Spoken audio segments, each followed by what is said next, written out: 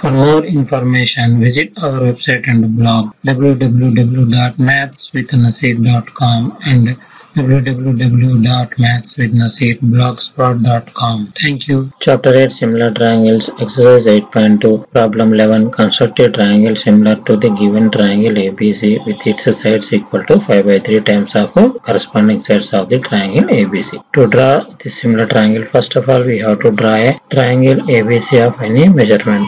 Let ABC is the triangle we drawn. Next we have to draw a ray BX from point B with acute angle along with BC. According to the given problem, we have to construct a triangle similar to triangle ABC whose sides are 5/3 times of the corresponding sides of the triangle ABC. Here 5/3 is equal to 1/3 means here the scale factor of the required triangle is greater than 1.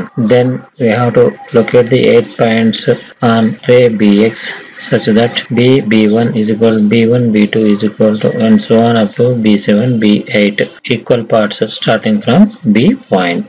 After indicating 8 equal parts on BX from point B, we have to join B5 and C and extend BA and BC line segments.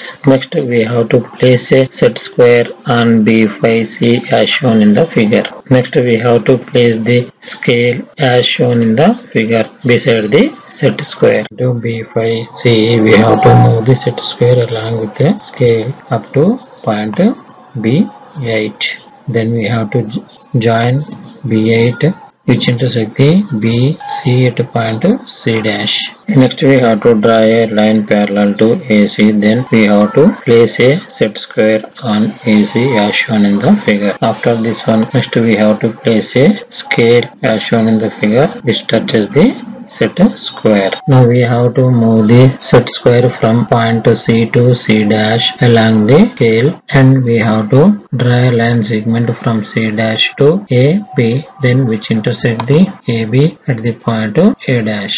C dash A dash is the line required which is parallel to AC and A dash B C dash is the similar triangle to the triangle ABC which is 5/3 times the corresponding sides of the triangle ABC. Please like, share, subscribe our channel for latest updates by pressing the bell icon. For more information, visit our website and blog www.mathswithnaseer.com and www.mathswithnaseerblogspot.com. Thank you.